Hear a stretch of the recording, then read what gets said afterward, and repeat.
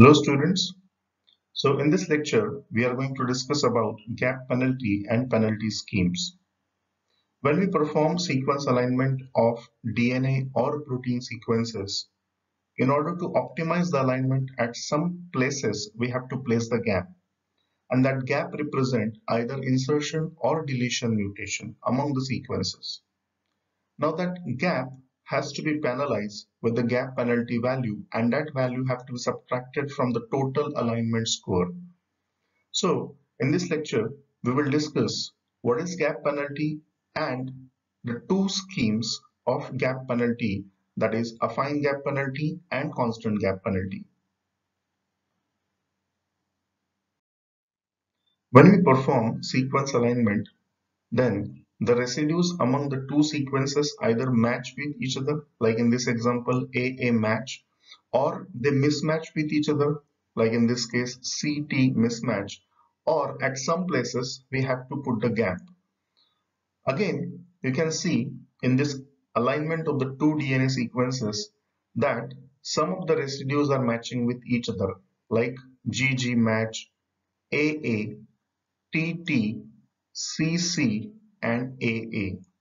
And at some places we have put the gap in order to maximize the chances of alignment of these residues, and that is called as the optimum alignment. So the total score in this case is 5. The alignment score is 5. If you give one score for each matching residues, then the total matching residues or total matching nucleotides among these two sequences are 5. 1, 2, 3, 4, 5. So the total alignment score would be 5. Similarly, if you put the gap at some other location, still the score of the alignment is 5. That is G, G, A, A, T, T, C, C, and A, A.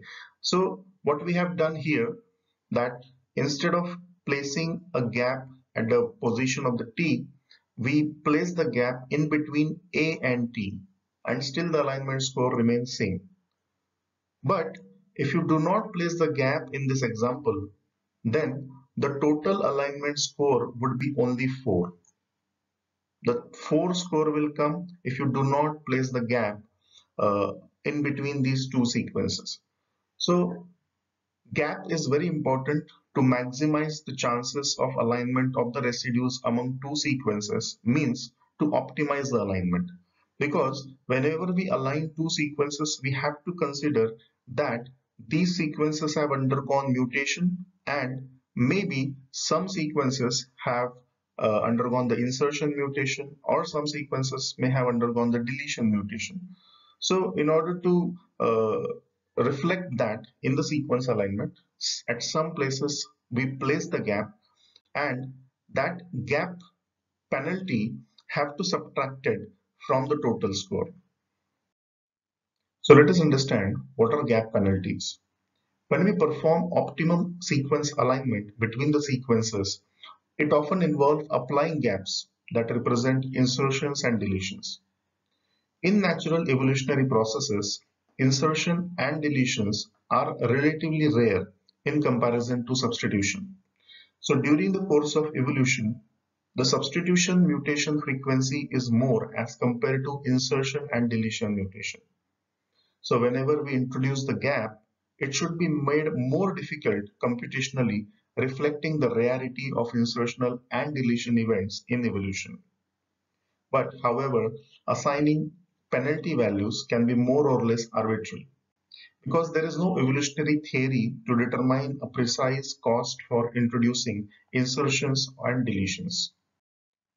When we perform sequence alignment of two or more sequences, we determine the total alignment score by analyzing the matches and mismatches among the sequences.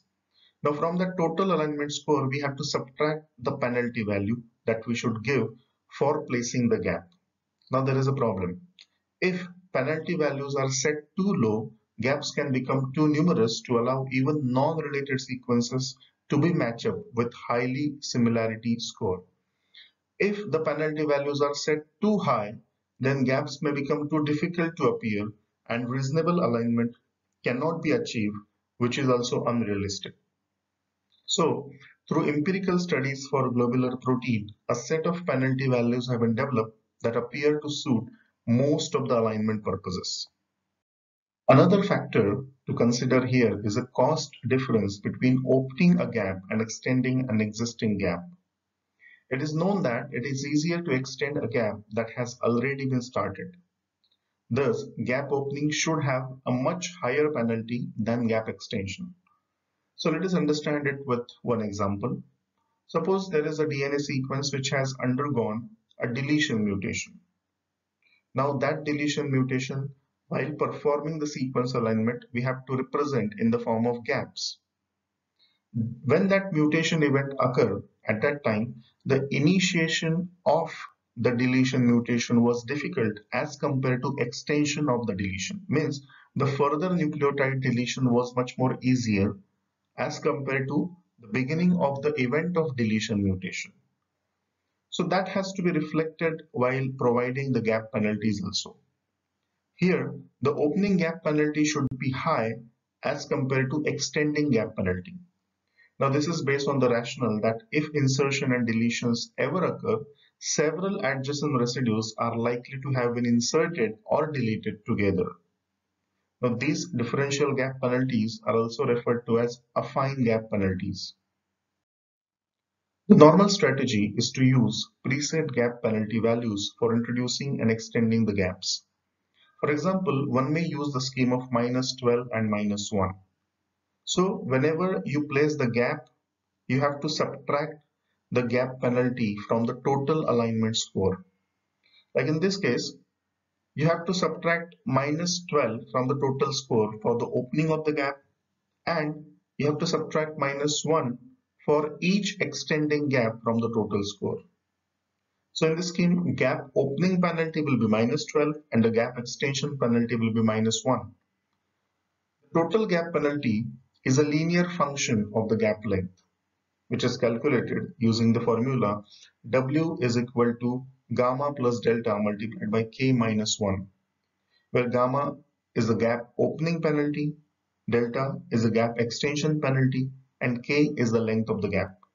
So you simply find out what is the length of the gap, how many numbers of nucleotides are missing there, and simply you put the -12 penalty for the opening of the gap and -1 penalty for the extension of the gap, and you put those values into this formula, you will get total gap penalty.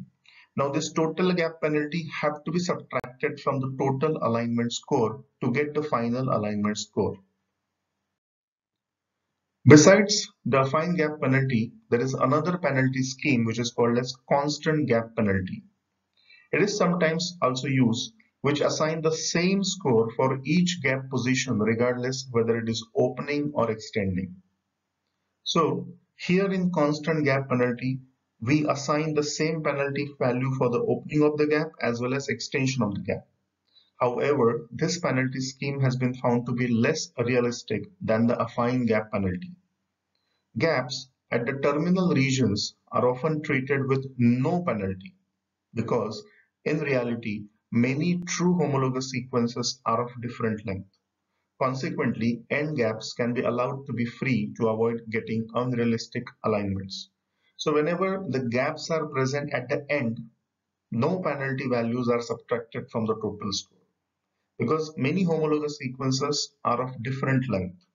So end gaps, they are not penalized, and the score is not subtracted, or the penalty is not subtracted from the total score of the alignment. Thank you very much.